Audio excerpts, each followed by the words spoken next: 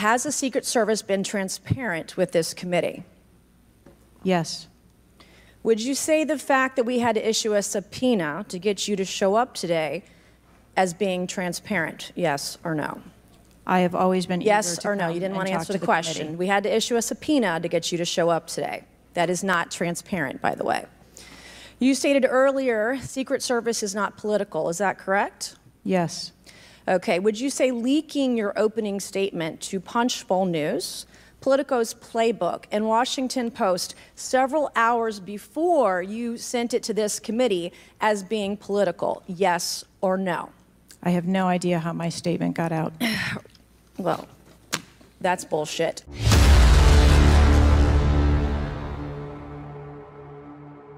Hey guys, my name is Devory Darkins. Welcome back to my channel. And in today's video, listen, they are just tearing up the Secret Service Director, Kimberly Cheatle. I mean, she just basically showed up and she has no answers. I already did a video on this, but I had to do another video because I call her whatever you want, but I would probably say she's probably the most incompetent Secret Service Director there has been in history. A lot of people have other things to blame it on. I just think it's a leadership failure all around. And I want to show you guys what happens when, you know, both sides are just so fed up with people who make the government look bad. And when the Secret Service fails to protect a former president, it makes everybody look bad.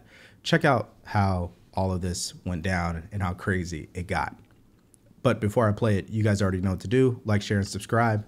Now let's play the video. Would you say the fact that we had to issue a subpoena to get you to show up today as being transparent? Yes or no? I have always been yes or no? You didn't want to answer the question. Committee. We had to issue a subpoena to get you to show up today. That is not transparent, by the way. You stated earlier, Secret Service is not political. Is that correct? Yes. Okay. Would you say leaking your opening statement to Punchbowl News, Politico's Playbook, and Washington Post several hours before you sent it to this committee as being political? Yes or no? I have no idea how my statement got out. Well.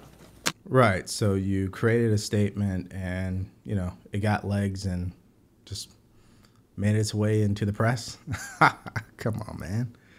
That's bullshit. So, Mr. Chairman, I would like to ask unanimous consent to enter into the record articles by Punchbowl News, Political Playbook, Washington Post, all done at 5:24 a.m., 6:12 a.m., 6:34 a.m., a solid 3 to 4 hours before this committee got your statement. Without objection, so ordered. Okay. So she brought the receipts, right? So she's alleging that the Secret Service Director purposely leaked the statement that she was going to make today. Why? Why would she do that? I have no idea. I don't find any common sense in all of that. But let's see what she ends up saying. Is the Secret Service fully cooperating with our committee? Yes. Okay. You say you're fully cooperating with this committee. On July 15th, this committee sent you a list of demands of information that we wanted. Has the Secret Service provided this committee a complete list of all law enforcement personnel that were there that day? Have you done that? Have you provided a list to the Oversight Committee? Yes or no? I will have to get back to you on that. That is a no. I will have to get back to you on that. Yeah, this is what we're dealing with, right? This is the Secret Service Director. And these are people who are in Congress, right? Like the person who has the authority to truly punish her is people in Congress because they can impeach anybody. So I find it funny how defiant she is. Have you provided all audio and video recordings in your possession to this committee, as we asked on July 15th, yes or no? I would have to get back to you. That is a no. You're full of shit today. You're just being completely dishonest. Mr. Chairman, Mr. Chairman, I want to. Come on. We have to maintain decorum in this committee, no matter how upset we get. Have you provided any and all memos to this committee that we've asked you on July 15th? Have you provided all memorandums within the Secret Service? I would have to get back to you on that. That is a no. You are being dishonest or lying. Like you're being dishonest here with this committee. These are important questions that the American people want answers to, and you're just dodging and talking around it in generalities And we had to subpoena you to be here, and you won't even answer the questions. We have asked you repeatedly to answer our questions. This isn't hard. These are not hard questions. Have you provided us all communication? Yeah, it's a dog and pony show, right? Delay, delay, delay, deny, deny, deny. And that's what she's doing. Now, you have to understand, the Secret Service director is appointed by the President of the United States. She was President Biden's Secret Service. She was on his detail when he was the vice president, okay? So she is protected, okay? The only person that is going to be able to fire her is either President Biden or Mayorkas, who's her boss, the Homeland Security Secretary. And so he's not going to obviously do that. So she's pretty much hiding behind this protection that, you know, her job isn't really going to be in jeopardy.